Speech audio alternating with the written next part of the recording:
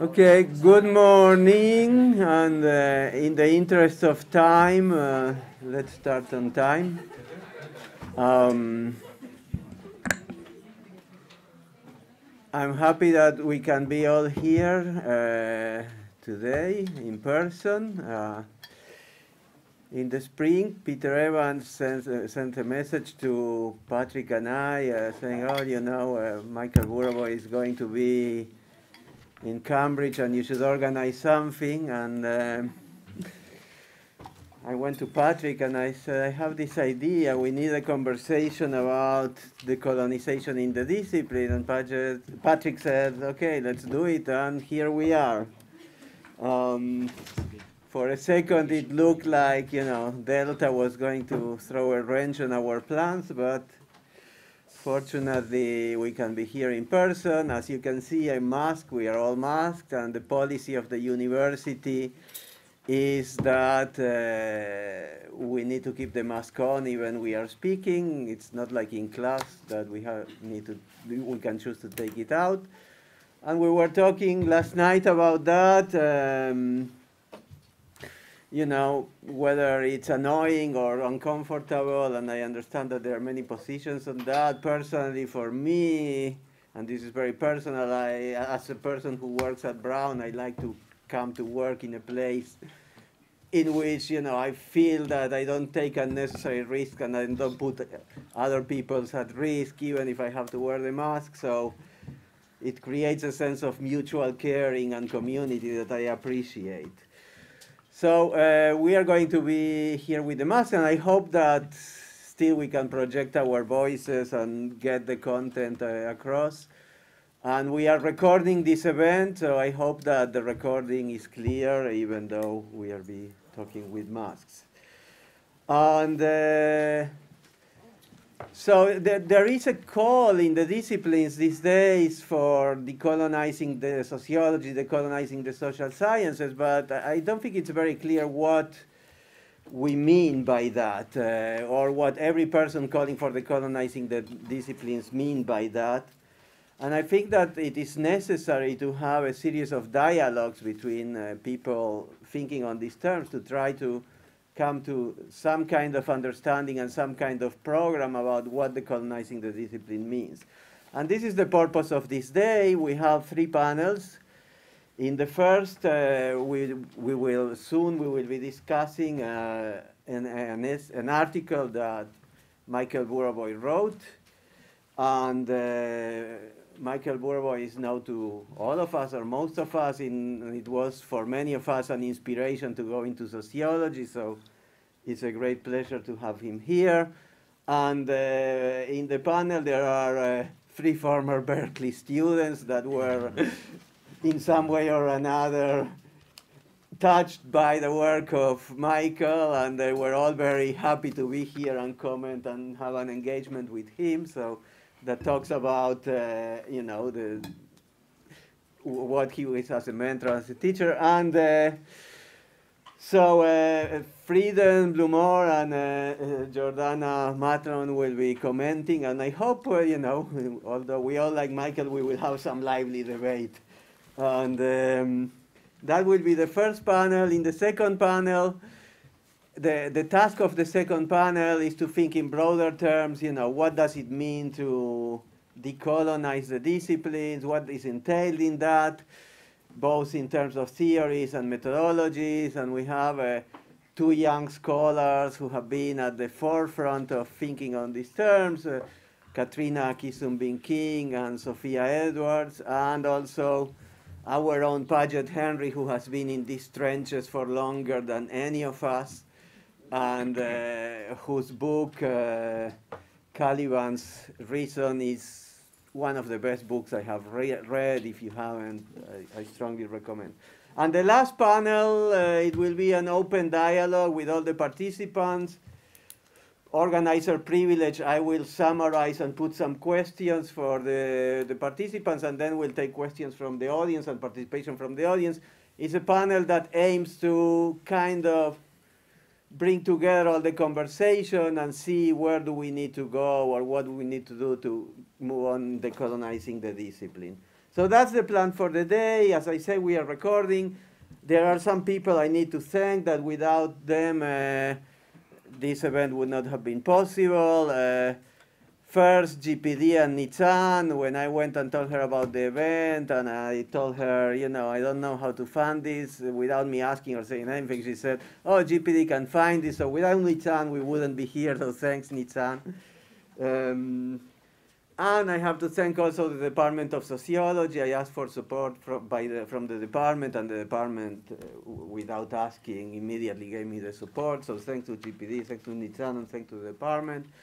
This event also would not be possible without the work of the staff, and Ellen White here at Watson really did marvelous work in helping coordinate and getting hotel reservations and getting the tickets and all that. So, I mean, thank you very much, Ellen. I mean, this would not be possible without Ellen's help. And also, you know, we have to remember the maintenance, cleaning, and janitorial work that we take for granted, I don't know, but without whose work we couldn't enjoy these spaces.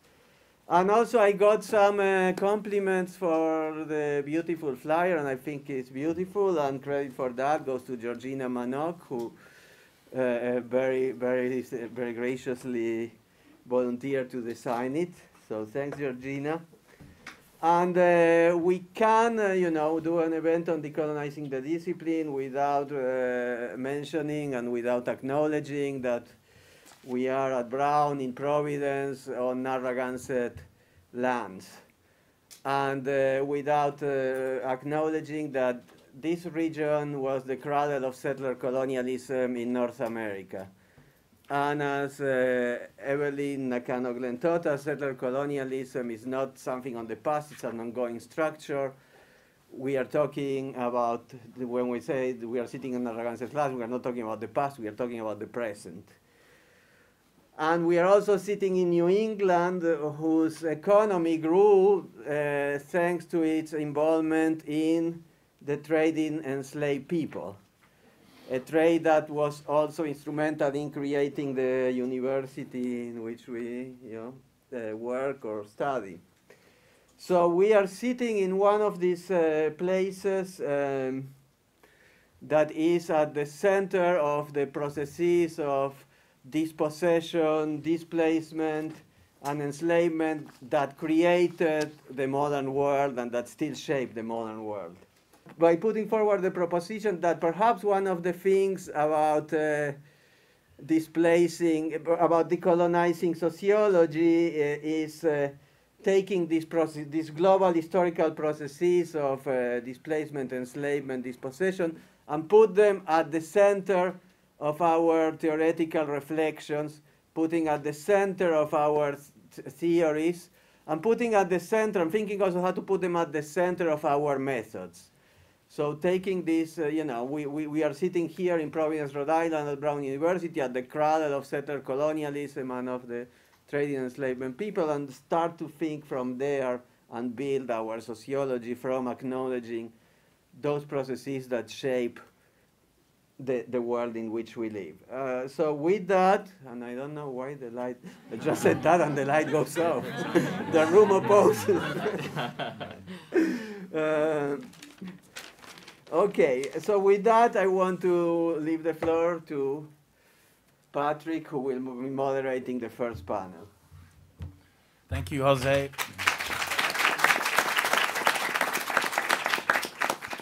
So my name is Patrick Heller. I'm a professor here in the Department of Sociology and also at the Watson Institute. And I can't tell you how extraordinary this is to be looking out at a room of packed half faces.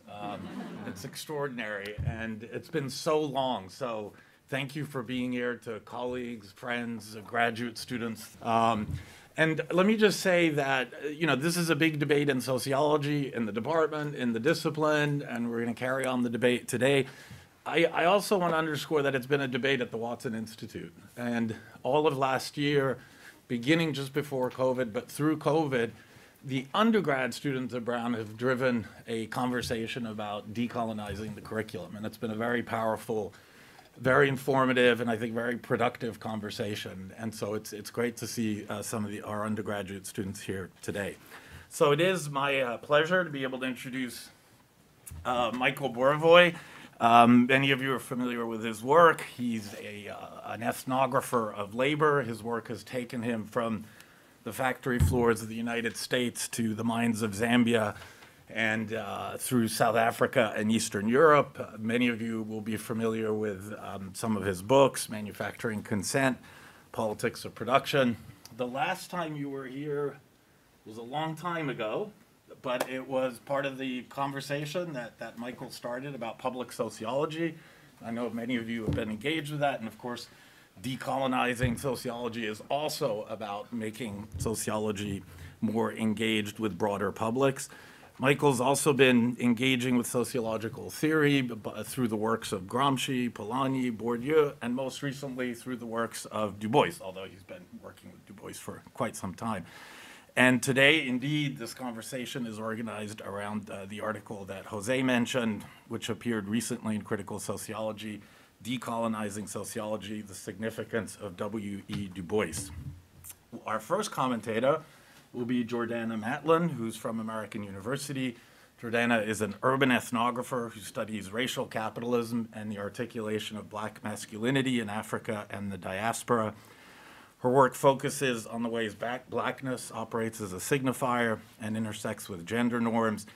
And the great, wonderful news is that on May 15th, we will all be able to get a hold of her book, among other things, The Crisis of Black Masculinity and Racial Capitalism, that is forthcoming from Cornell University Press.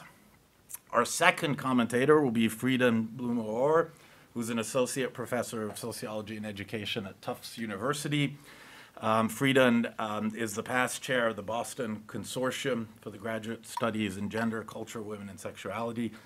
His research connects the debates on gender and masculinity in education with African-American intellectual and political history.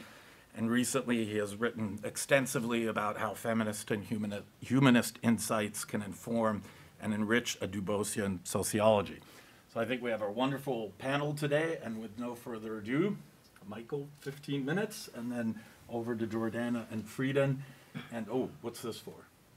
PowerPoint. PowerPoint? You have a PowerPoint? Yeah. You don't have a cell phone and you have a PowerPoint? I'm getting old. What am I supposed to do with it? Is there something to do with this thing?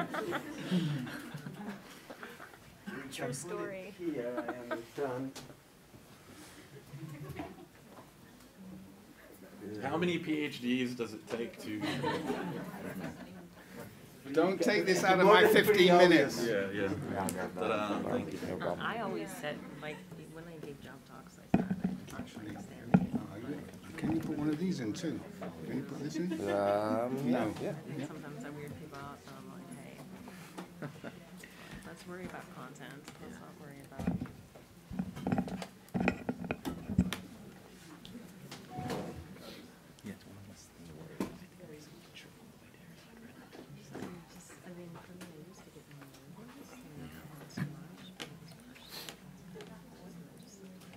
Which one is it? This one here? The canon? The canon. Oh, that's great. So I won't forget it. Let me just make sure it works. How's this look? I'm just going to go real quick. Yeah. Great. Just these, right? Okay. Let's try that out first. Does that work? Yep. Clammy. Okay. All right. It's like, well, then I shave it. And that's like, you don't want to shave when you're dog. Like, Yeah. I'll sit down to begin with. Okay. So, it's a total pleasure and delight to be here. So, thanks, Jose, for organizing this, and all your colleagues. Okay, I'll do my best. Okay, yeah, can you hear me, Louise? Okay, all right. So I was just thanking Jose for organizing this wonderful event. Yeah, I'm in the Boston area, and it's vibrating. There's actually, I don't know if you know, there's a Du Bois orchestra And it's a fascinating story because it's relevant to what I'm going to be saying. They play classical music, and then they choose a composer from a minority background and one for, and there's some attempt, I am no musician, but there is some attempt to have a conversation between the two. So it's very much in line with what I'm going to say to date. It's really, really exciting to be here, as Patrick said and Jose said. Well, it's just to do something in person is quite extraordinary. This is the second time I've done anything in person in the last, whatever it is, 2.5 years. So I am really happy to be here, and that's the second reason to be at Brown, which I figure is the epicenter of the new sociology. And you have amazing faculty here now who are, and graduate students too, and undergraduates always. So I'm really excited to have this conversation here. What better place? I think it's also I'm excited because it's a special moment in sociology. It reminds me of the time when I was young and when Marxism appeared in sociology. And this is, and then I remember teaching, actually, Patrick taught with me a few years ago. Just a few. And it was, I always used to teach this 2-semester theory course, and it was a conversation between Marxism and sociology. And that is rather stagnated, I think, and I think we're in a new moment now. A new moment, a race moment, an anti-colonial moment, an empire moment, whatever you want to call it. And it's great that we're having this discussion on decolonizing sociology. Another reason why it's exciting for me to be here, because I have 2 commentators whom I didn't actually work with, well, somewhat, but basically did not work with them, who are people of a new generation who are actually teaching me the new dimensions of sociology. So from Freeden has been feeding me all sorts of interesting Du Bois literature and writing wonderful articles himself. And Jordanna introduced me to this idea of racial capitalism, which I suspect we will be discussing sometime today.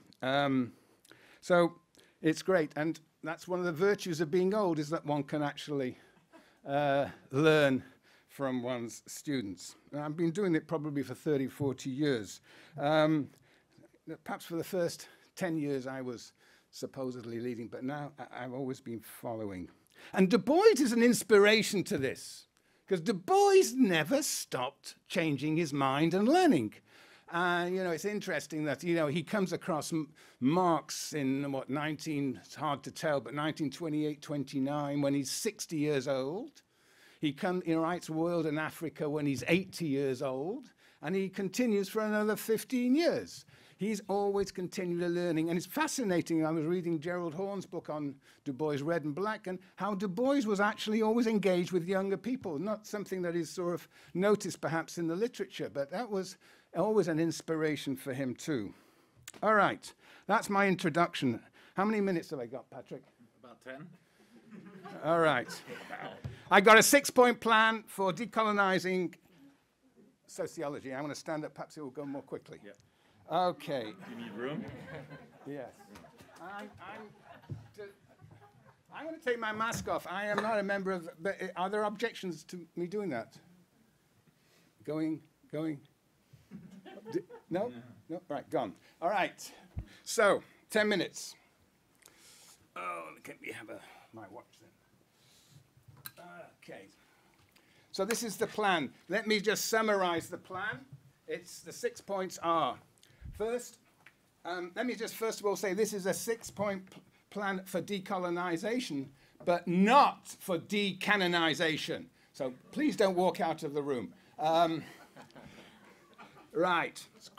This is the 6 points. Criteria for the canon, theory of the canon, orientation towards the canon, canonical dialogues, Du Bois's challenge to the canon, and the canon's challenge to Du Bois.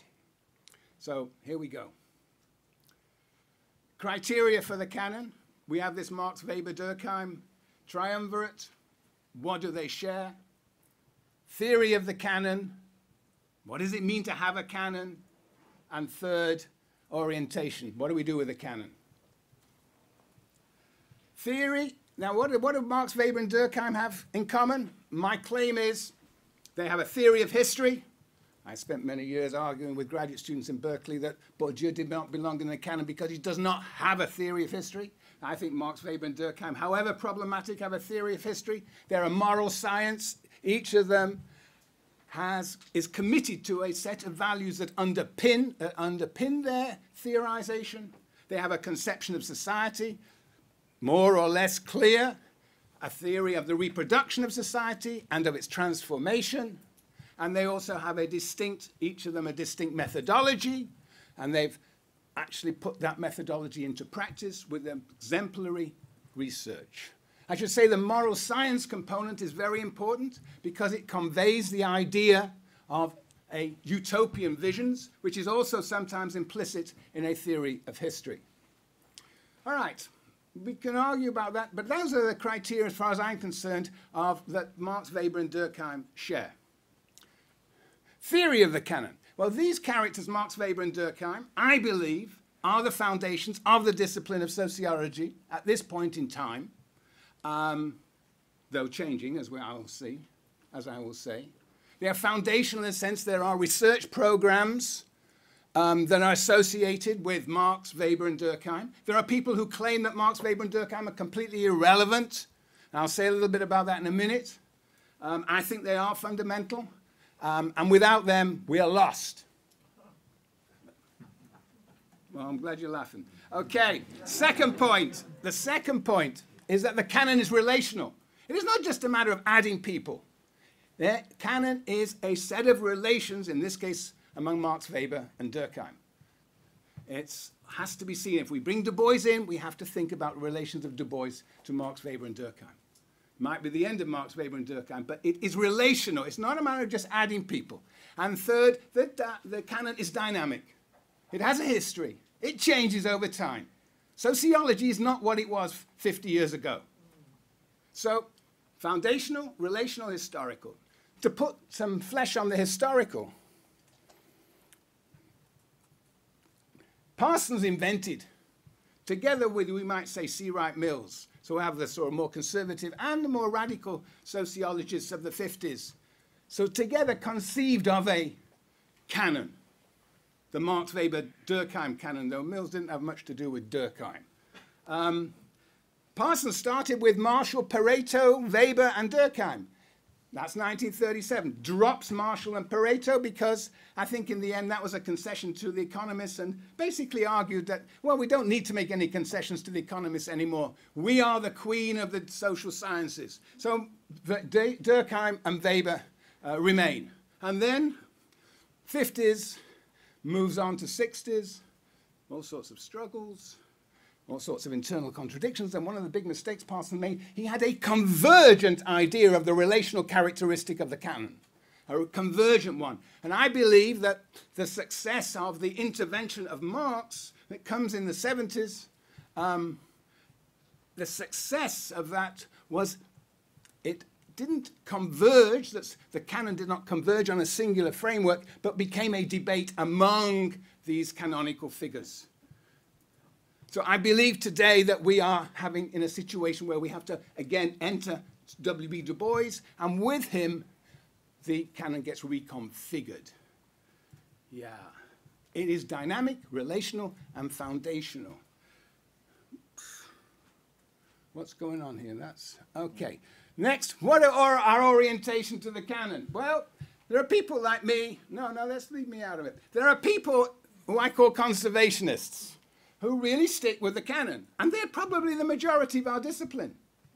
Our discipline is very backward. I mean, this debate that we're having in sociology has been happening in other disciplines long ago.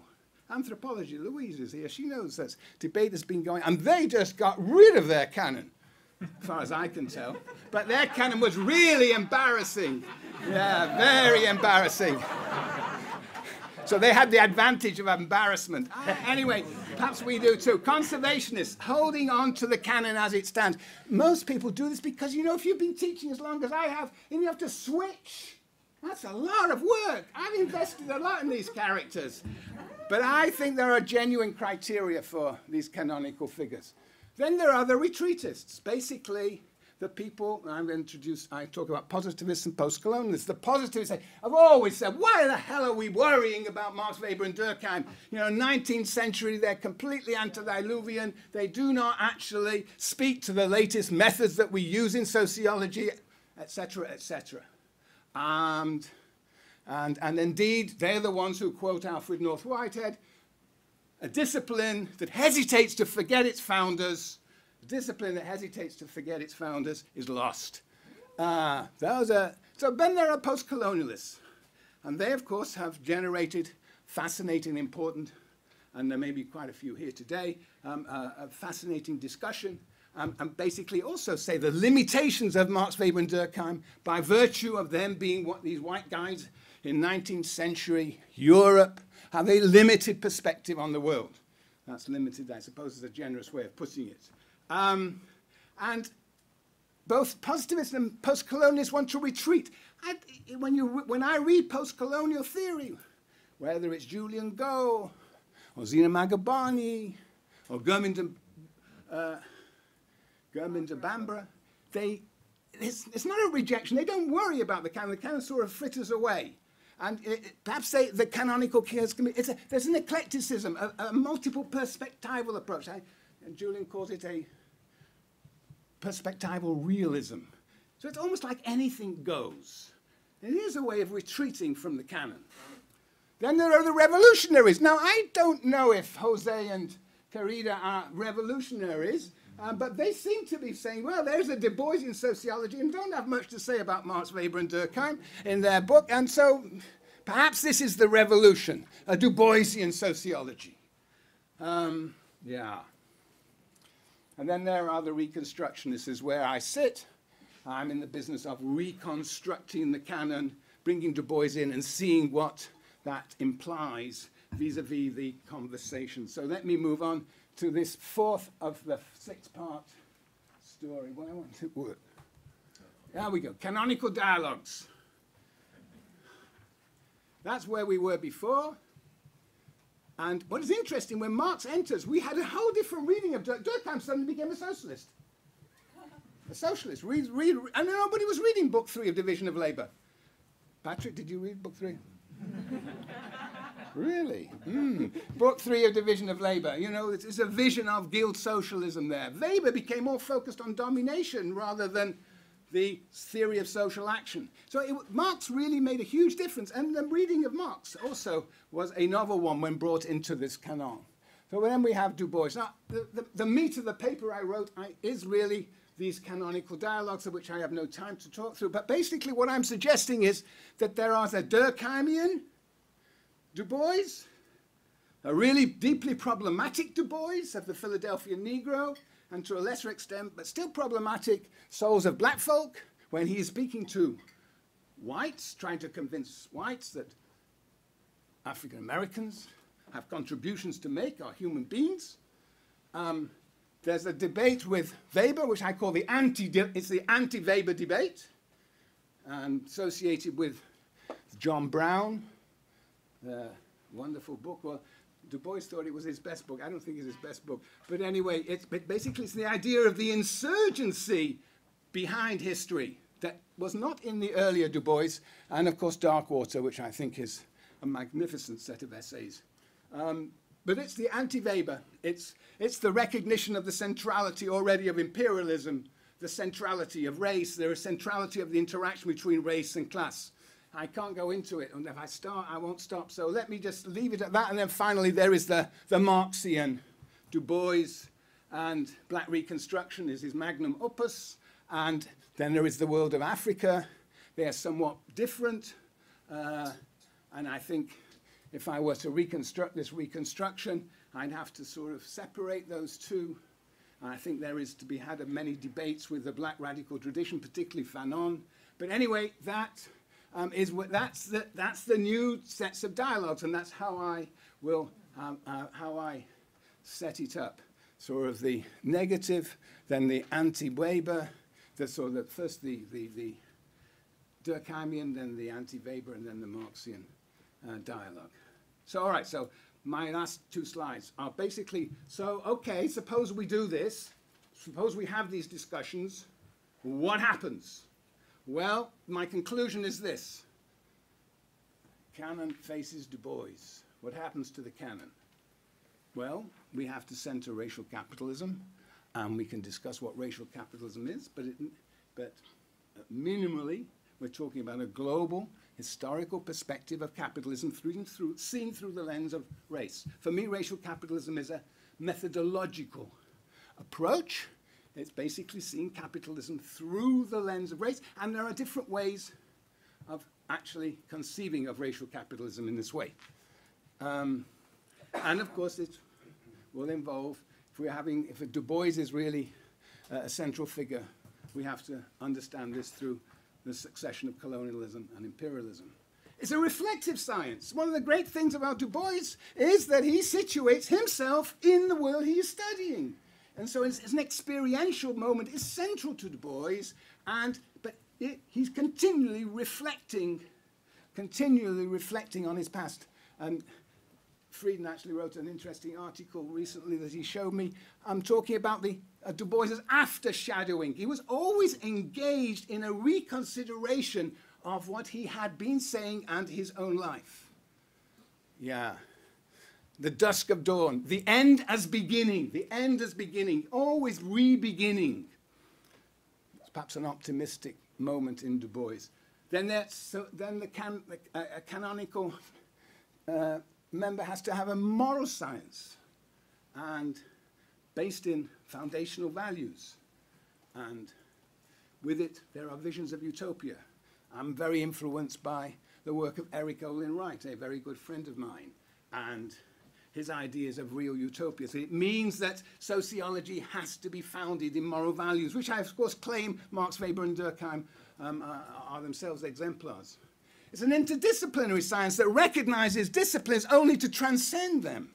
I mean, the genres of Du Bois are extraordinary. And it would really transform the character of sociology. And it has to be a public science. One of the ironies is, Aldo Morris says, the scholar denied. And indeed, the scholar was denied. Du Bois was denied. He was subject to racism and exclusion and inaccessible funds and so on and so forth. But his exclusion led him out and led him to be the scholar emancipated, the scholar liberated. He did the work that he did because he was, in a sense, forced out of academia. He became the public sociologist par excellence. There is no sociologist in the world of the equivalent of, in my view, of Du Bois. All of which I can't substantiate today. And last, all right, why on earth should those Du Boisians be in the slightest bit concerned with this canonical dialogue? What does it bring to Du Bois? Well, I think it does bring things to Du Bois. First of all, it sociologizes Du Bois. Every discipline has its own Du Bois. I was listening to Tommy Shelby the other day, who's a African-American philosopher at Harvard, and he was having a wonderful critique, which you should read, of Cedric Robinson.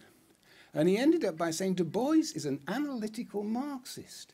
Now, Du Bois is anything but an analytical Marxist. But since philosophy is analytical, they make Du Bois into an analytical Marxist. See? Yeah. So everybody, every discipline, and indeed within our disciplines, everybody has their favorite Du Bois. And of course, the point I'm trying to make is that indeed, and this is my third point here, that Du Bois, you can't just take bits of Du Bois. To understand Du Bois, we've got to take the whole lot. And that is really difficult. But taking the whole lot is facilitated by bringing Du Bois into dialogue with these other three characters. And systematizing Du Bois, perhaps the whole point is not to systematize, but in my view it is to systematize, to take black reconstruction and to actually deal with the the chunk in the middle where he compares the different racial class configurations in different states and sees how democracy does or does not develop in those. That requires a careful comparative analysis that probably only historians like Eric Foner can do. But we need, I think, to be able to read, for example, essays like even Souls of White Folk, or of Wealth and Work, or the Damnation of Women. Take those and bring them up to a greater level of generality so that we can begin to argue, what would he be saying today? Yes, to take his historical specificity and move upwards to a more general claim. And finally, yeah, I think these dialogues would force a critique of Du Bois. There is a tendency to engage in what Adolf Reed calls vindicationalism. Yes, African Americans too gave up, produced brilliant works. There's a celebration of Du Bois. We have to be careful about that celebration. There are really, what we would regard, if written by others, really problematic. Take the Philadelphia Negro, that Alden takes as the founding of American sociology. Whoa! Together with the Atlanta School. You know, yes, he did found, in the sense that Alden uses the word, found American sociology. And that is why American sociology is so, in a sense, deeply problematic. Because the Philadelphia Negro is a deeply problematic text and has all the problems that we know of Durkheim. So yes, the fourth thing is, I think bringing Du Bois into dialogue will lead us to a critique of Du Bois, moving beyond Du Bois, developing a Du Boisian sociology, a Du Boisian research program. So on that note, I will finish. I probably went over, I'm sorry.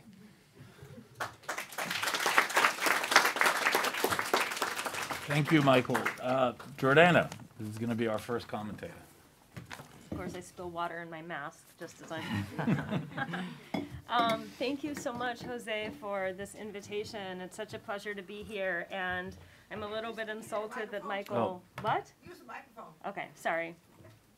I'm a little bit insulted that Michael said I was not his student, because while he was not on my PhD, can you hear me? He was the chair of my qualifying exams and the chair of my master's, and I took a class with you every semester for my first 2 years, so. But you deviated so much. I did, but then I came back with Gramsci, so. And of course, you know, one of the situations you have when somebody does a presentation and you've read the article is your remarks are always based on the article unless you're very good at speaking, you know, extemporaneously, which I'm not. And so I have to qualify that. But I do quote Michael, and so I am referring directly to passages, so hopefully you'll be able to follow along pretty well. And I will also couch it with just when you know, he set out in one of the first slides the shared criteria for the canon, that my analysis is much more focused on the theory of history and the conception of society. So that's where I'm going when I think about canonization. So I believe I was, alongside my brilliant friend, Tiana Paschel, and under Professor Rocca Ray, the first graduate student in Berkeley's sociology theory qualifying exams to have an emphasis on post-colonial theory. Michael Burawoy was my quals chair, and Peter Evans was also on my committee, so I have half of my committee here in this room, braining back the nightmares. The immediate question, given the non-traditional selection, was why post-colonial theory at all? How did it contribute to and what did it offer sociological theory? These questions and my answer reflect the agenda set forth by Du Boisian sociology and are worth revisiting as we discuss Michael Burawoy's paper, Decolonizing Sociology, the Significance of W.E.B. Du Bois here today. Burawoy begins by considering what sociology has to say of the crises of this contemporary moment and asks, now, why might Marx, Weber, and Durkheim be relevant to the problems of today? There are many answers to this question, he says, but the most obvious one is that we are indeed returning to the desperate times of the 19th century, the period in which sociology struggled to be born. We are returning, he writes, to the raw capitalism, those deep economic and political crises that constituted the object of Marx, Weber, and Durkheim's critical analysis. These figures of the canon, to paraphrase Burawoy then, gave us the origin stories, grand theories to account for our as-present lived world order of capitalist modernity. Yet, as I responded to my professors in that room in Barrows Hall many years ago, these origin stories were, to put it gently, fundamentally incomplete. To be blunt, they were fatally flawed. They ignored the majority of the world's populations and the necessary parts these populations and their conquered territories played in originating capitalist modernity. Those othered populations became rather representations of the pre-modern or precursors to the capitalist, relegated to the exteriors of history making, at best objects rather than the acting subjects of history. In bringing the world back into grand theory, post-colonial theory, like Du Boisian sociology, is a corrective that displaces the neatly contained story of evolutionary transformation for one of relational gain and dispossession, not as a temporary phase of, say, primitive accumulation, but as a permanent condition. As Lisa Lowe writes in The Intimacies of Four Continents, unquote, the understanding of the past and present is structured by existing conventions for knowing and representing modernity through narratives of progress and development. It is a colonial imperative that has compelled normative forms of modern subject, society, and state in the colonized world, an imperative that continues to organize post-colonial Africa, Asia, and the Americas in relation to the telos of modern European form. The origin stories that the canon tells are, in short, about past and present, yes, but they also produce a normative understanding that constrains our visions, our sociological imaginations of and for the future. These origin stories then entail an understanding not only of disciplinary coherence, i.e. what constitutes the boundaries of sociology, but of the correspondence between sociological theory and the empirical world. For Du Bois, as Itzigsohn and Brown explain in the Sociology of W.E.B. Du Bois, life experience, research, and activism led him to theorize what they call racialized modernity, a sociological approach that recognized racism and colonialism as, unquote, the pillars upon which the modern world was constructed, and thus necessarily at the center of sociological analysis.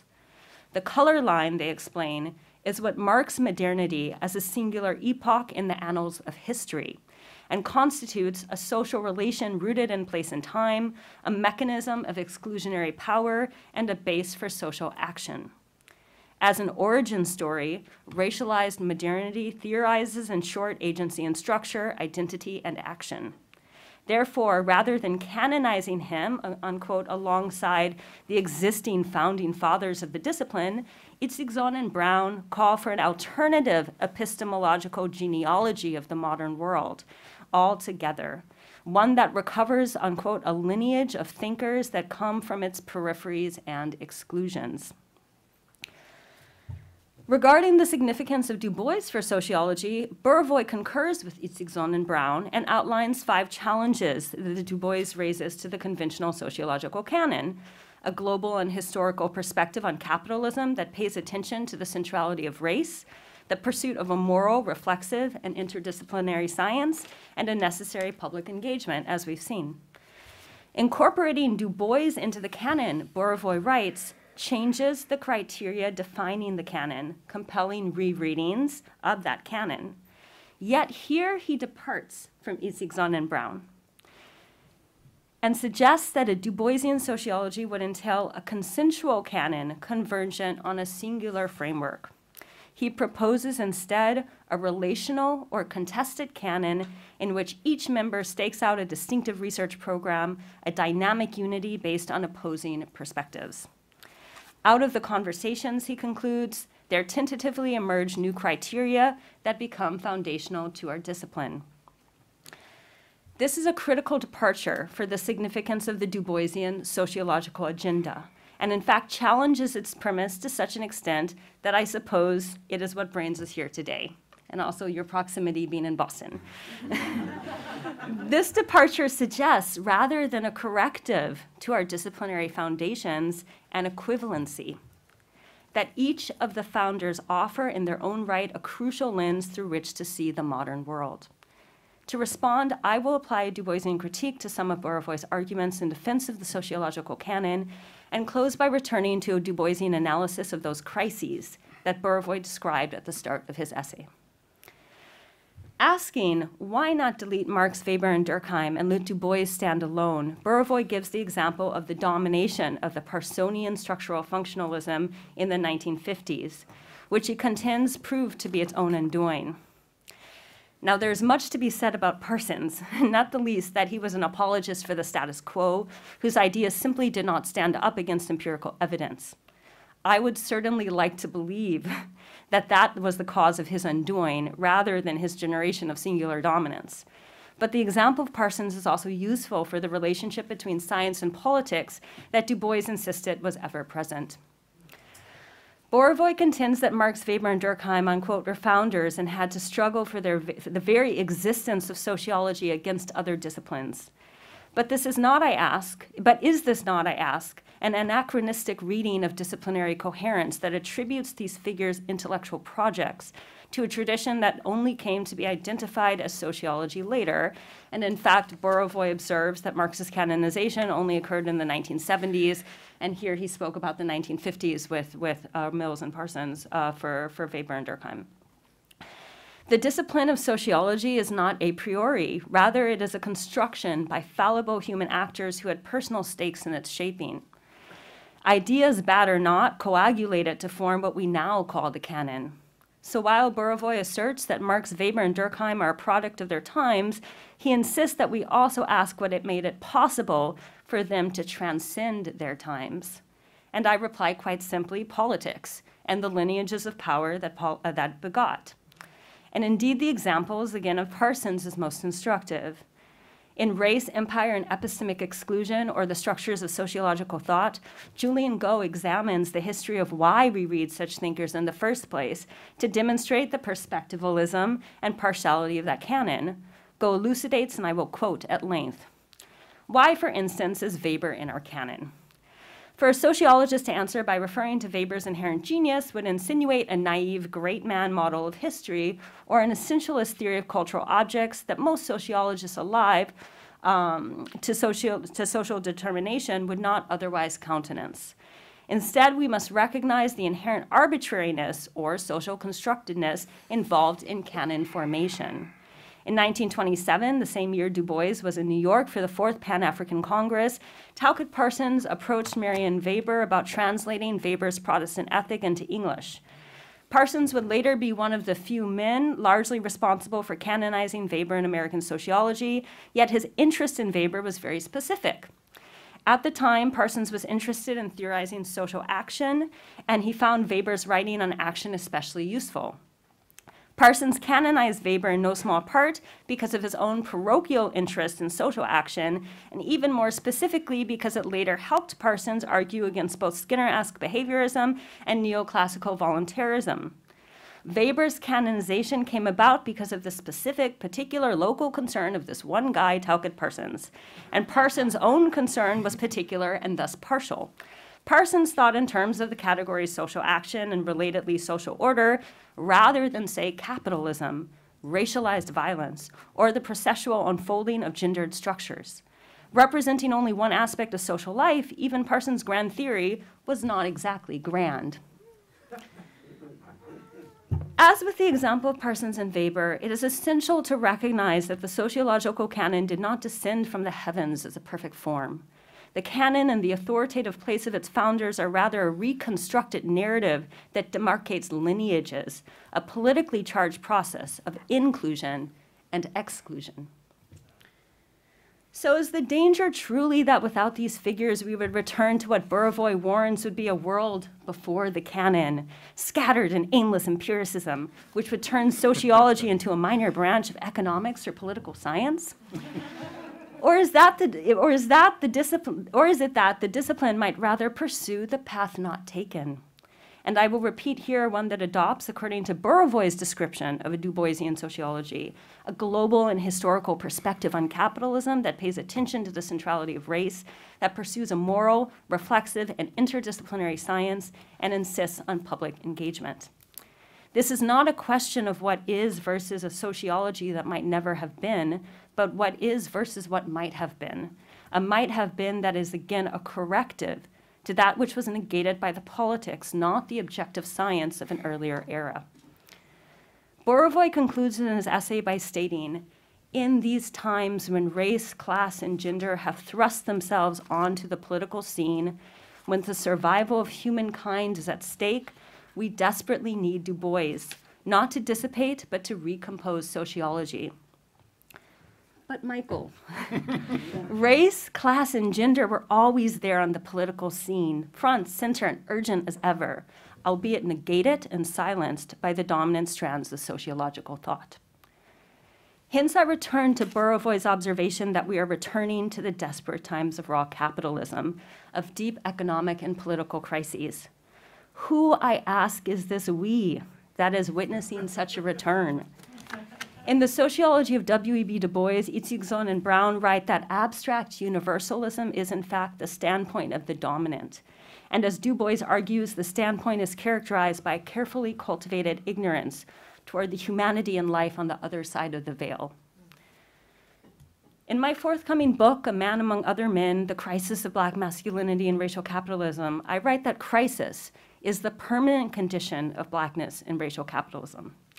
I call it a long crisis because the very incorporation of Blackness entailed erasure of African and African-descended peoples' histories and their very humanity. Putting the political economy of patriarchy and racial capitalism at the center of my analysis, among Black men in particular, I argue that the experience of Blackness is exclusion removed the entitlements anticipated for the laboring male subject according to the capitalist order of things. These crises of men and crises of work that have captured the popular imagination in recent years, justifying, for example, the ascent of Trump and his misogynist brand of white victimhood, is what Asho Mbembe has called the becoming Black of the world.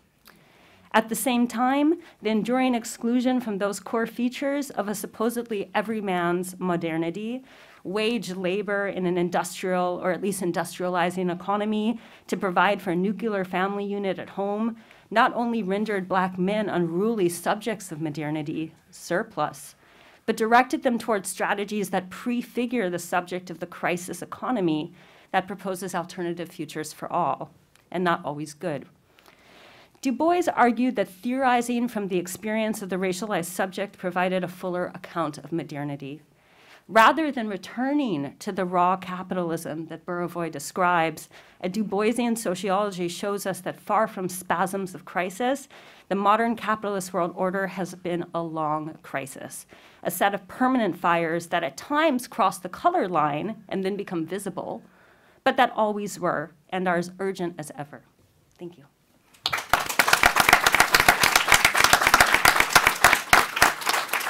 Thank you, Jordanna. Freeden? Well, Jordanna, I should have gone before you. It's a great pleasure to be able to share some remarks on Michael Burawoy's essay. I last visited Brown in May of 2019 for the second convening of the Du Boisian Scholar Network, and I am deeply appreciative to all those who made that gathering and today's event possible. Sorry. Is that better? Yeah. Building on a long career of defending the possibility of a transformative and critical sociology, Michael Burawoy brings the discipline's foundational ideas and questions to bear on the many crises we see today. For Burawoy, the foundation must be rebuilt, but a foundation will remain. Instead of abandoning the canon altogether, Burawoy writes that, quote, out of the conversations between Marx, Weber, Durkheim, and Du Bois, there emerge new criteria that become foundational to our discipline. Importantly, Burawoy urges these conversations to be a two-way street. It's not simply that the canon has much to learn from Du Bois, but that a Du Boisian research program also stands to benefit from such meetings, as he describes them, between Du Bois and the familiar trio. Burawoy's recommendation here is likely to ruffle some feathers, and one that sets it apart from others who have called more explicitly for a rejection of the canon. My first question for Burawoy is, what exactly makes this decolonial? Reconstituting the canon through a dialogue with Du Bois is no guarantee of a decolonial sociology. Indeed, Burawoy leaves us to infer for ourselves because, curiously, the word decolonizing appears just a single time in the article. But the essay has forced me to reflect carefully about my own relationship with theory, Du Bois, and decolonization. For this, I'm grateful, and so I hope to have my own productive dialogue with the author. I suggest that one way of making sense of Burawoy's most provocative statement concerning theory is to consider the unspoken meeting between theory and method in the essay, between theory and the essay's seemingly innocuous idea of a dialogue, a method for achieving the essay's stated aim of reconstituting the canon, and whether and how that method is itself a praxis of decolonization. Now, who could dispute the need for more conversation? Du Bois meets Marx, Du Bois meets Durkheim, Du Bois meets Weber. It's what every faculty member wants, in fact, a calendar full of meetings. But all joking aside, my next questions for Burawoy are, how exactly does a conversation achieve the goals of decolonization? Who facilitates the exchange and serves as arbitrator when disagreements emerge? If the imposition of master languages is a fixture of the legacies of colonial violence, then who translates these dialogues for listeners? And how can these conversations transform ideas without subordinating decolonial thinkers to canonical theorists captured in labels such as the Marxist Du Bois? If, for Burawoy, Du Bois can be used to reconstruct the canon, then I hope to reconstruct Burawoy's own ideas with the larger aim of outlining a preliminary decolonial Du Boisian methodology. My use of methodology builds on Jose Itzigsohn's and Corita Brown's focus on Du Bois's self-reflective methodology linking the political and the personal. And following Alice Weinbaum, a Du Boisian methodology is, quote, counter-propaganda capable of offering forward new truths about the past that might alter futures yet to come, end quote. I want to suggest, contrary to the essay's explicit aims, that Burawoy in his past writings actually foretell a decolonial methodology that's more expansive, creative, and insurgent than a series of dialogues with canonical thinkers. A methodology I'm tentatively calling a Du Boisian shadow play urges us to consider three different dialogues. First, Du Bois's lifelong practice of careful scrutiny of his own past work illuminates the tradition of Du Bois meeting Du Bois. Much as how marginalized standpoints from outside the metropole are needed for decolonizing disciplines, insights from outside sociology are necessary for the building of a decolonial sociology. I draw inspiration from critical Black studies, Black geographies, and Black literature in particular. Second, Michael Burawoy's essay appears to be an instance of this critical self-revision in the spirit of Du Bois. So an instance of my favorite meeting, Burawoy meeting Burawoy. The essay underscores the author's commitment to the transformative power of reflexive science, reinforced across two of Burawoy's major contributions, the methodological guide of the extended case method and his manifesto for public sociology. While the decolonization debates have shown how sociology suffers from historical amnesia, the corrective is not necessarily to highlight overlooked origin stories. Instead, the method I urge is a kind of genealogical investigation of researcher standpoints. Last, we have the dialogue between the author and the scholar denied, the instance of Burawoy meeting Du Bois, where for Burawoy, Du Bois evolves as an exemplar of public sociology to an architect for decolonial sociology. I should say that I first imagined a dialogue between Burawoy and Du Bois when I was completing my first book, and I bring some of those insights here, in particular points of connection and tension between Black politics and Black feminism. Indeed, I want to encourage us most of all to think of a dialogue in terms of radical connection and intimacy. First, Du Bois meets Du Bois. In 1904, Du Bois wrote a review of his own extraordinary book, The Souls of Black Folk, which was published the year before. Du Bois describes tantalizingly a penumbra of a vagueness surrounding his book, a statement that is instructive for two reasons, the first methodological and the second conceptual. For Du Bois, therefore, shadows are where method beats theory. First, Du Bois's self-review is a remarkable instance of a third consciousness, where the author turns a microscope on his own explication of double consciousness. In Du Bois's famous words, Black Americans live in the shadow of the racial veil, and shadows appear often in his writings. The penumbra refers to the outer edges of the shadow, where light is only partially obscured, unlike the umbra, the area of the shadow where no light enters. To think of this provocative phrase of Du Bois's in terms of the present conversation, the penumbra is the part at which darkness meets light.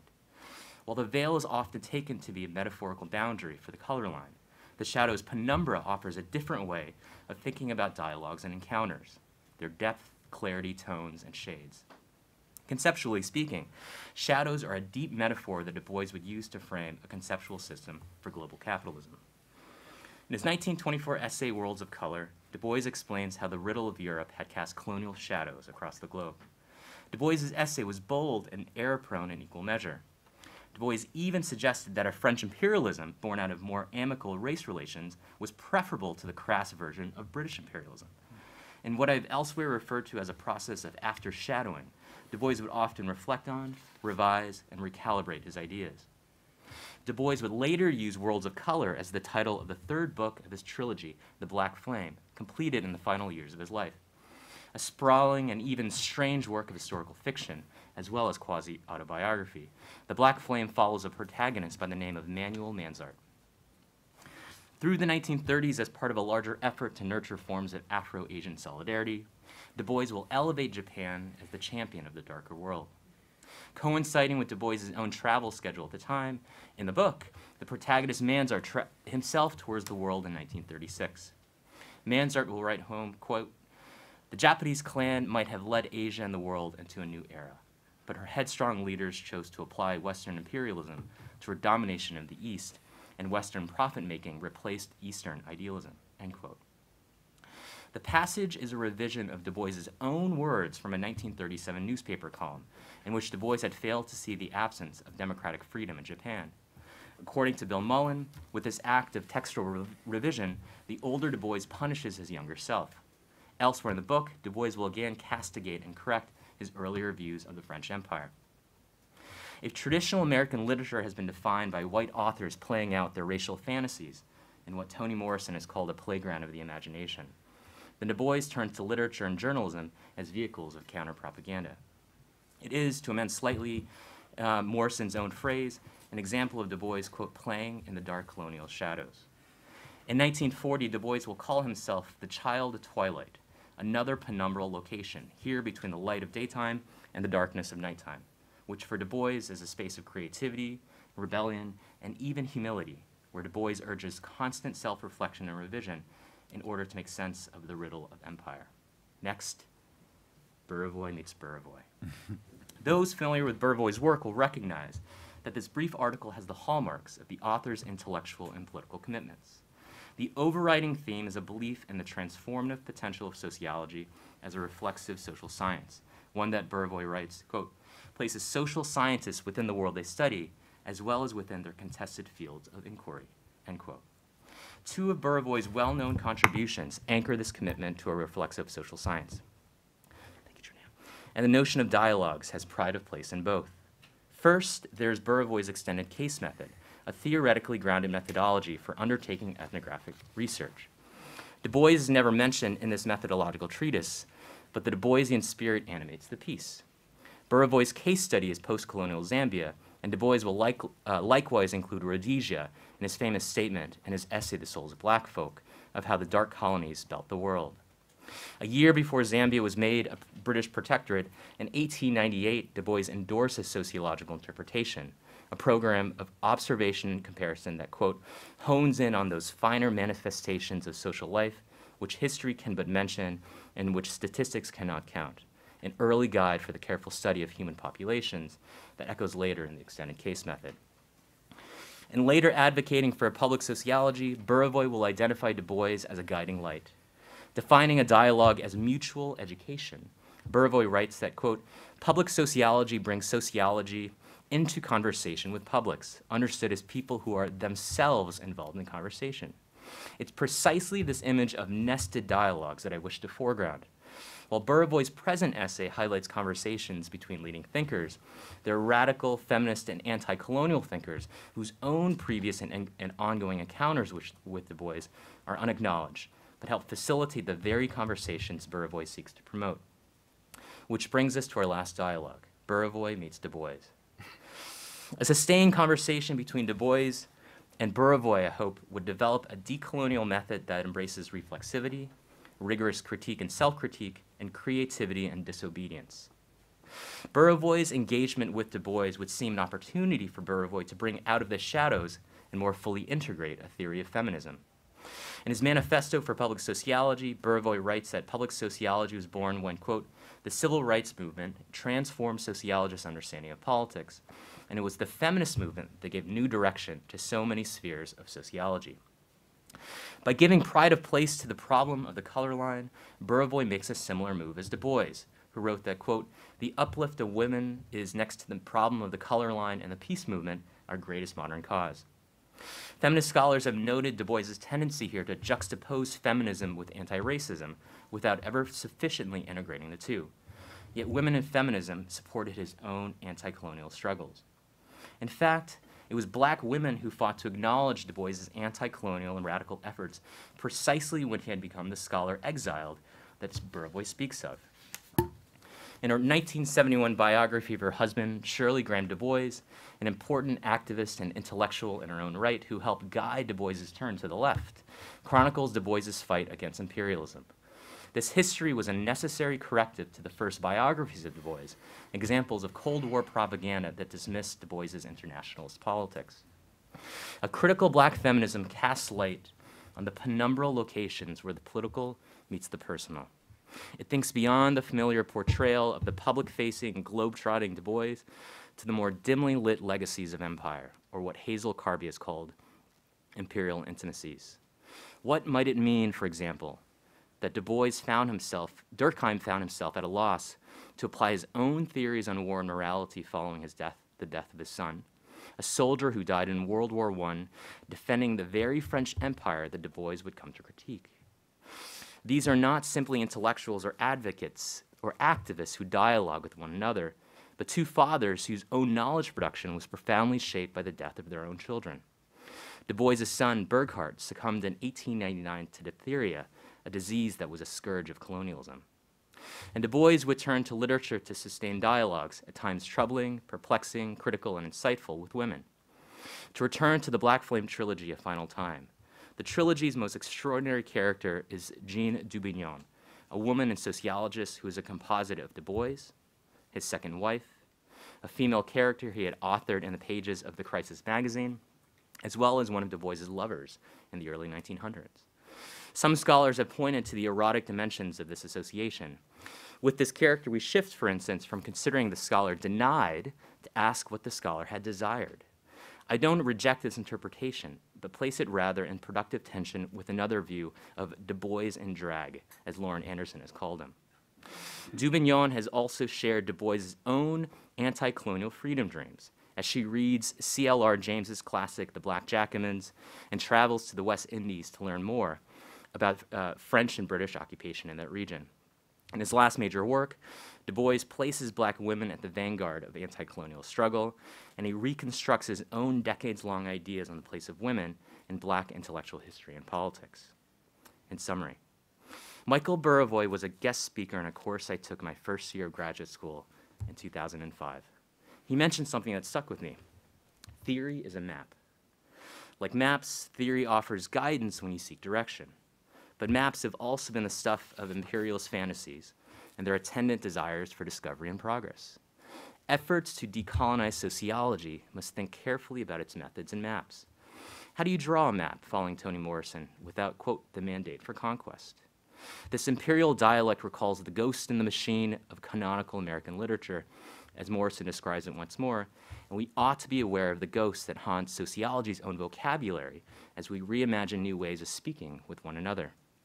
My hope is that as we use Du Bois to engage the sociological canon, or whoever else, we bring to that conversation the transcripts of conversations other fields have already had with Du Bois. Reconstructing a discipline's foundations need not lead to further disciplinary provincialism. As Burawoy reminds us, the whole debate about Du Bois and the classics matters if whatever dialogues can emerge can help us navigate today's many crises.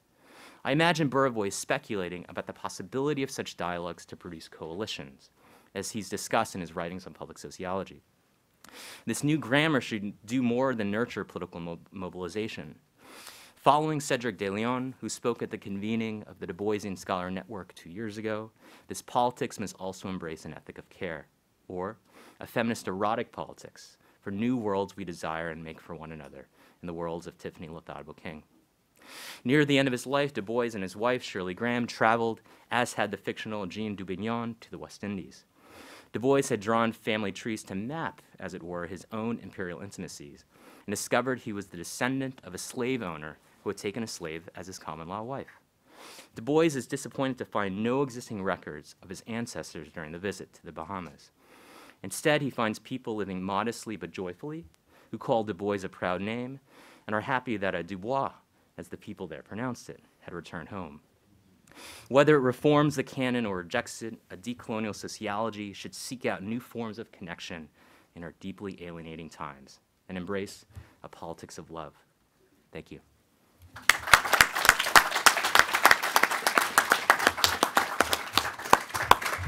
So thank you, Michael, for starting the conversation, and thank you, Jordanna and Freeden, for those truly extraordinary remarks and commentaries. We have till 10:45, right, Jose? Yes, yeah, I checked the schedule, so unless you've made any changes, we have a good full half hour for a public conversation, but I think we're gonna give Michael just a few minutes to quickly respond before we open it up. It's pretty impossible to respond. Those are two extraordinarily moving commentaries. I mean, it was worth writing that essay just to hear your two commentaries. And it's true that, as Freeden said, I mean, I do love sociology. Evelyn Nakano-Glenn wrote a paper once, "Oh, the boy who loves sociology." So, yes, and I'm of a generation. I mean, I always found sociology appealing, but I think there's two ways to go, and one is to reconstruct or to actually constitute a sort of black radical tradition within sociology. And if there is a dialogue that I'm suggesting, then it may indeed explode sociology. And actually, is it still working? No? No, all right. Oh, no, just 1 second. This is my last comment. That was my canon. Is this it, Michael? No, it's okay. And then that's right, the very last one. That's what may happen. There will be... So, yes, I think that's what... This is a generational issue, and I'm just delighted that there is this insurgency within sociology, and beautifully expressed by both of you. And I believe still that it is important. Gramsci says this. You know, he was always insistent that one should take the dominant ideas very seriously and engage with them, as well as engage with the ideas of the dominated. And I think we still have to wrestle with the dominant. And sociology contains the dominant ideology. And so that wrestling is really, I believe, important. I'll end there. Great. Thank you, Michael. So the floor is open. Adject. Yeah. I was a little concerned with the assumptions underlying the two critical responses. And I don't think that they were honest in naming the philosophical foundations of their critiques.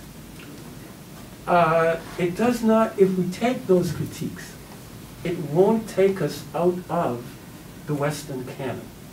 If I am reading the style of critique correctly, it's the style of critique that has grown out of post-structuralism, which constructs society on the model of a modernist text.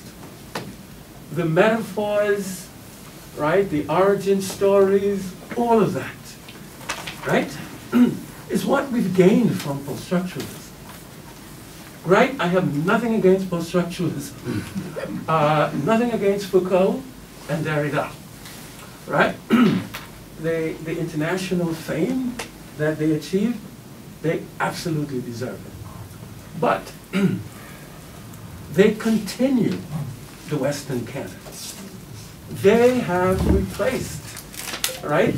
Marx, Weber, Durkheim, in the Western imagination. Okay, if we're decolonizing sociology, right, and we use post-structuralist critiques to decenter, displace the canon, and we construct it on the basis of a model of society as the text. Why is this not continuing our embeddedment in the Western canon? And I don't see how that will necessarily get us to a post-colonial sociology.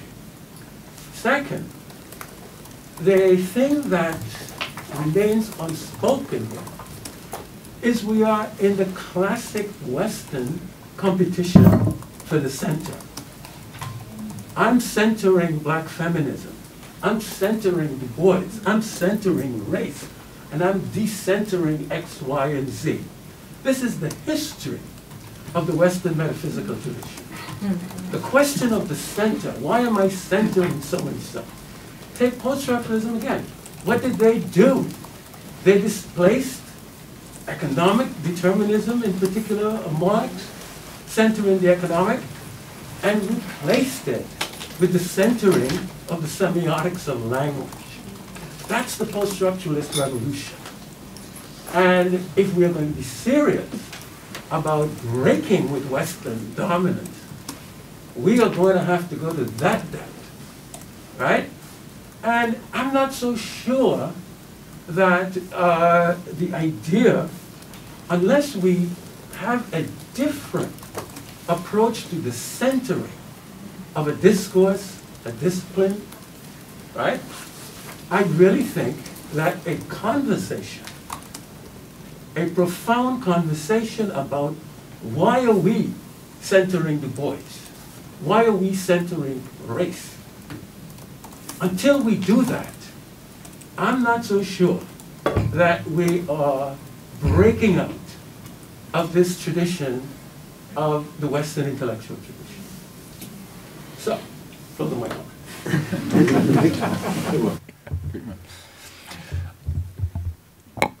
Would anyone like to respond? Happily, sure. So, I mean, we're meeting a paper where it's at, right? The paper is about the canon, so we're having a conversation about the canon, right? So to start with, I mean, when I was actually a discussant for Jose and Carita's book at ASA this summer, and one of the things I said was, why are we so fixated on a discipline? I'm all for interdisciplinarity. I'm actually not fixated on the discipline. But if we are, we're talking about a canon, which is talking about a center. That's precisely what talking about a canon is, right? And if we're talking about origin stories, if we're talking about founding fathers, we're talking about origin stories. So this is an engagement with something that's been written, but it's not necessarily saying this is what the solution should be. So as far as, you know, and when I started my comments, I said, I'm engaging specifically the theory of history and the conception of sociology.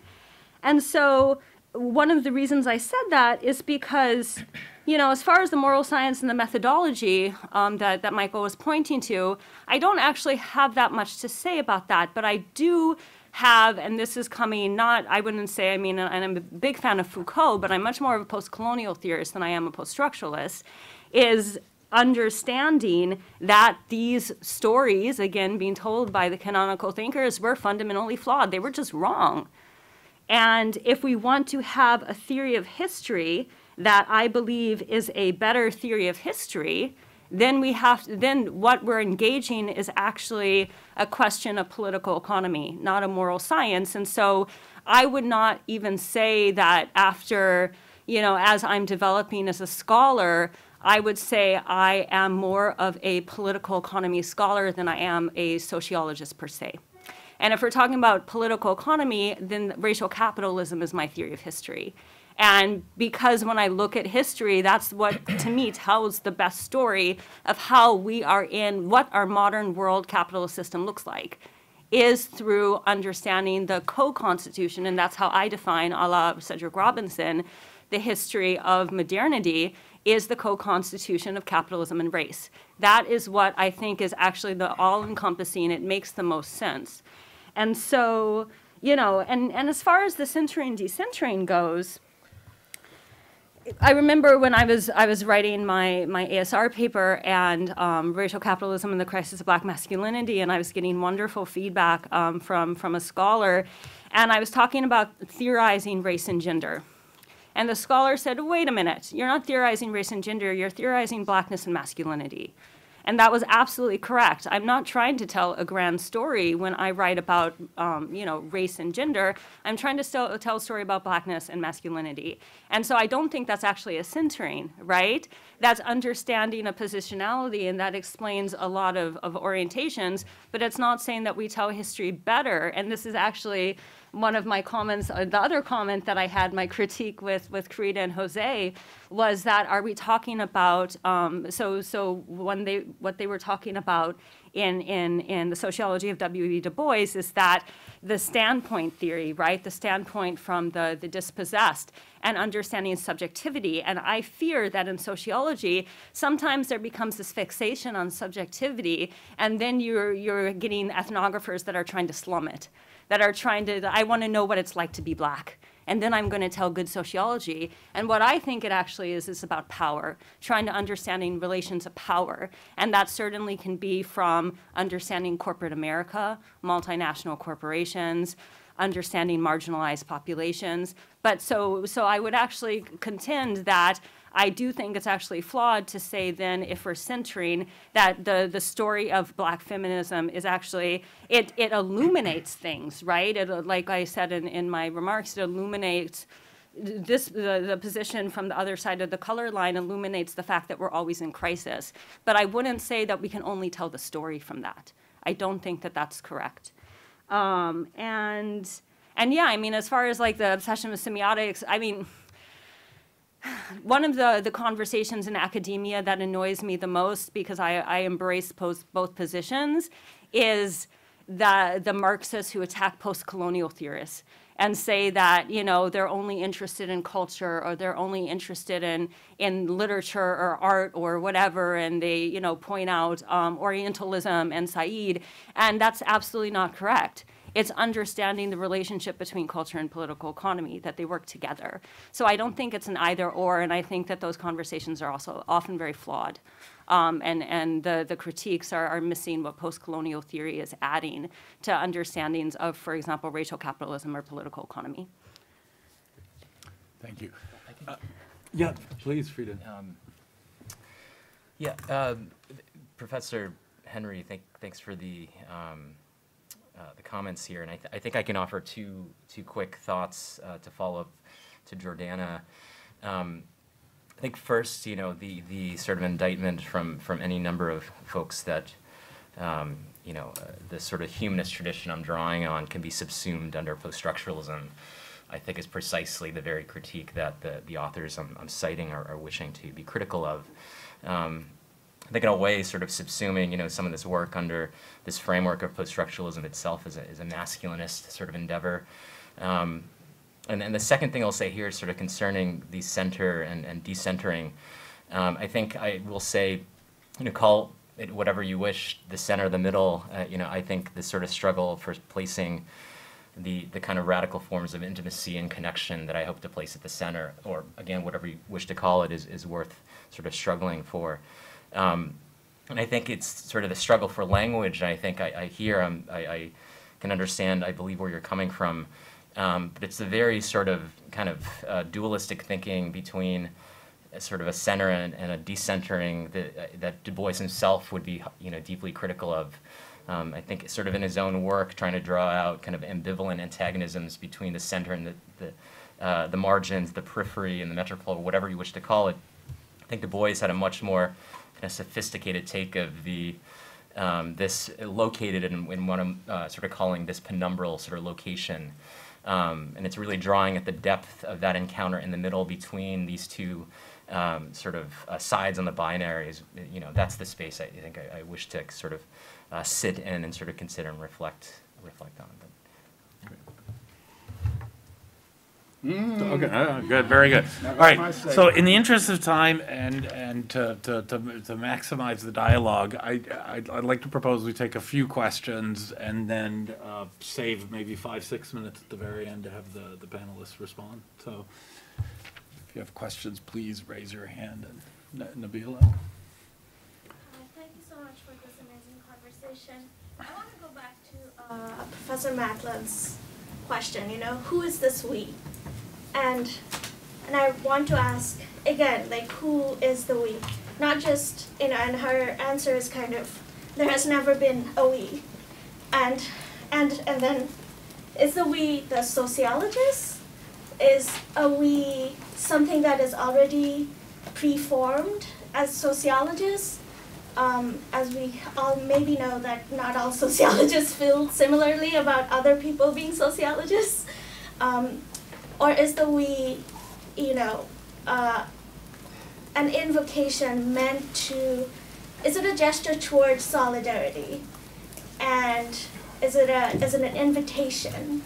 And can we, and when you do that, what Professor Matlon said always happens is that, why should I be in solidarity with you when we've never been part of this we before? So how to go forward from there? Tommy, do you have your hand up? Yeah, it's a little bit of a random question, which Michael may appreciate from an earlier conversation. We shared a mentor who was a guy that disappeared, and many years ago. I've not been associated with these discussions for a very, very long time, but I had the privilege of participating in a seminar with him where we spent weeks discussing Hegel's master and slave essay.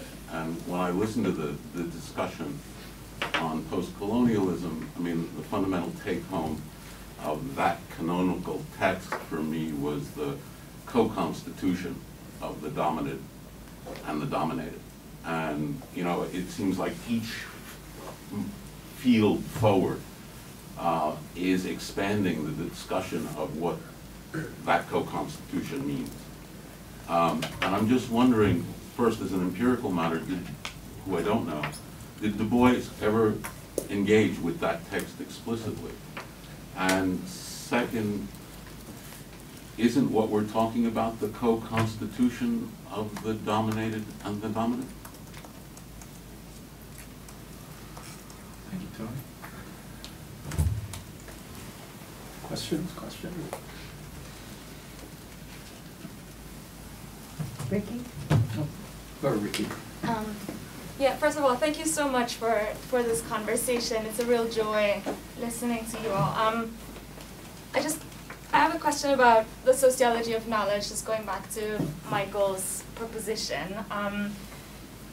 It's a two-part question. So first, it's a question about social context. So to build a conversation between those canonical thinkers, it's easy to assume that they're talking as equals, right? And this is, as we know, empirically flawed. Du Bois is a scholar denied, but he's also speaking in the context of a colonial episteme where, European knowledge is universal, non-European knowledge is partial, and he's writing to a world that is unwilling to listen. So how do you account for these power relationships if you're trying to reconstruct a dialogue between these founders?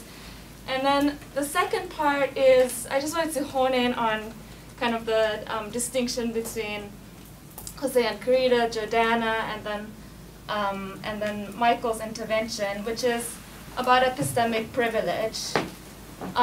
Do these thinkers offer different but equal windows into our world, or does Du Bois offer an epistemically privileged perspective?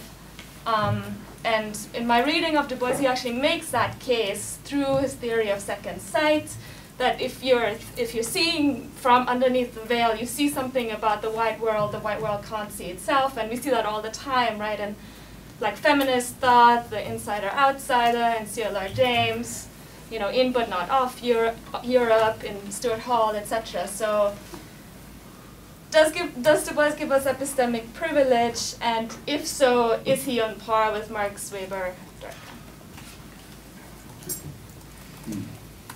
Jose. Yeah, thanks for this great panel. I mean, it was really, really enjoyable listening to all of you.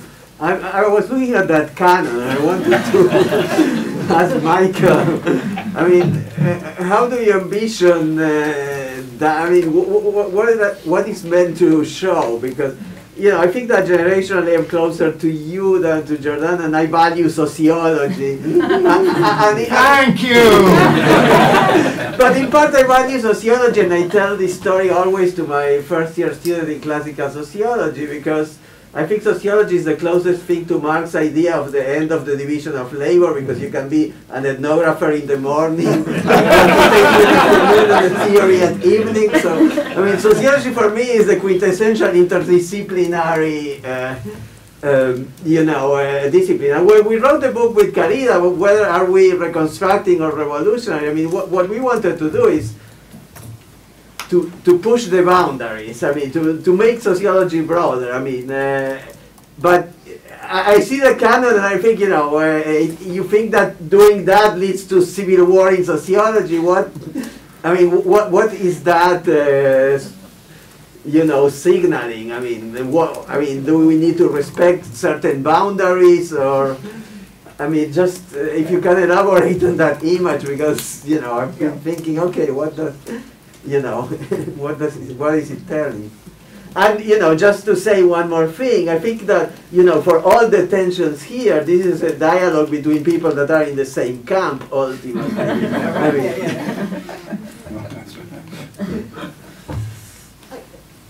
Prudence. Yeah.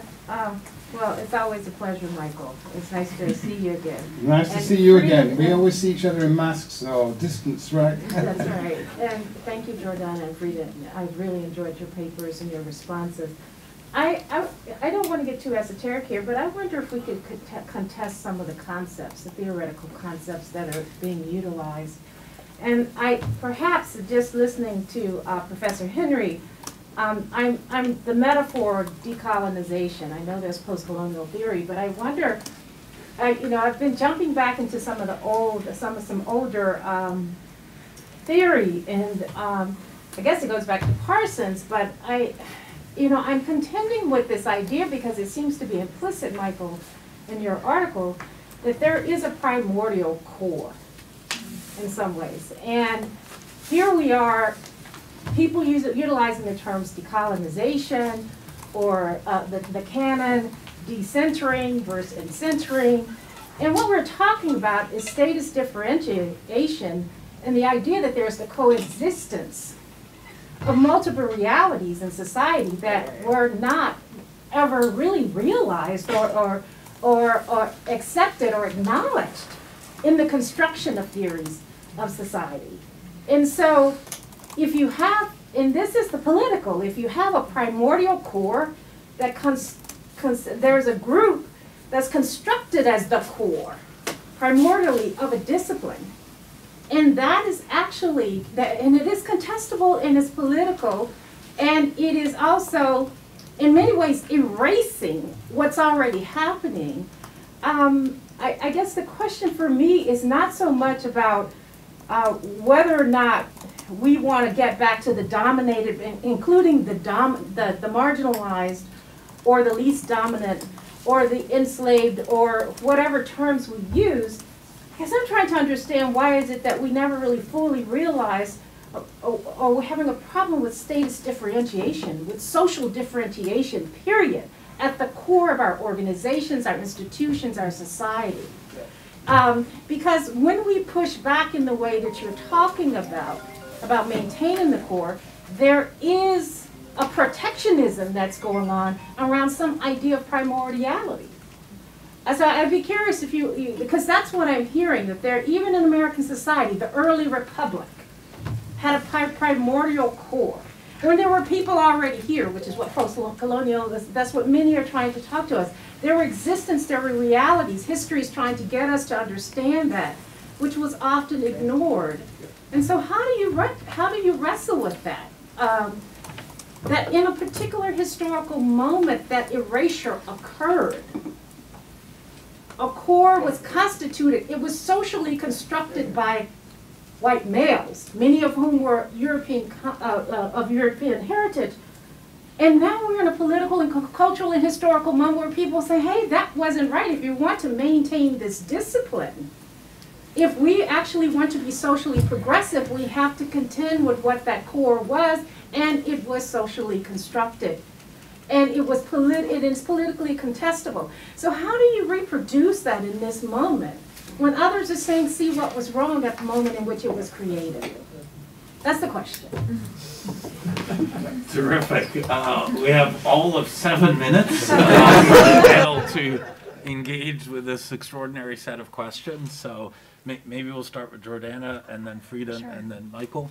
I think I can be really quick. I mean, there's a lot of really rich remarks and comments, but if I could sum up, you know, kind of an approach that responds to all of them in some way.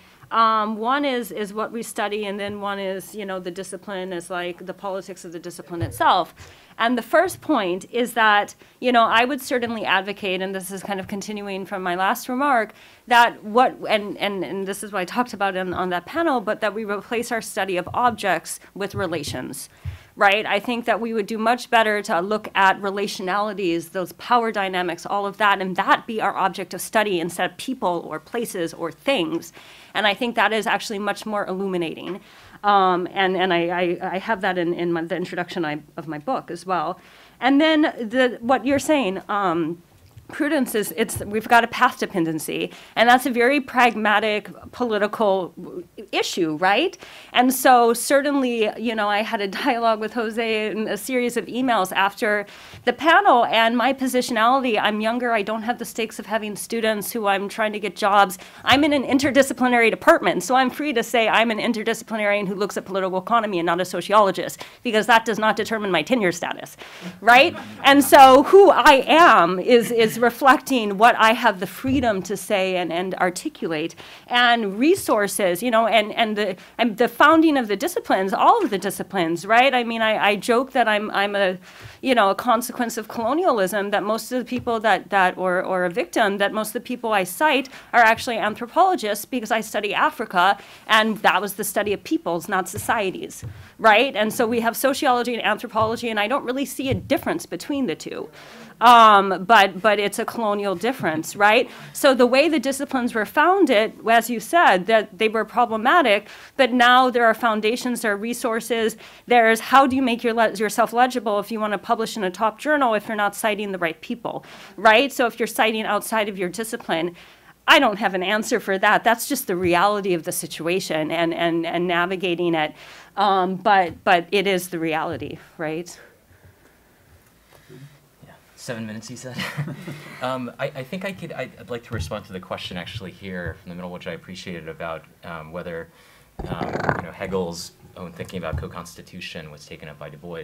And I think that question itself is precisely the kind of sort of methodological intervention I'm hoping for us to reflect on, which is, it's true, you know, I think plenty have considered the influence of Hegel's thinking on Du Bois. Shamoun Zamir comes to mind, for example.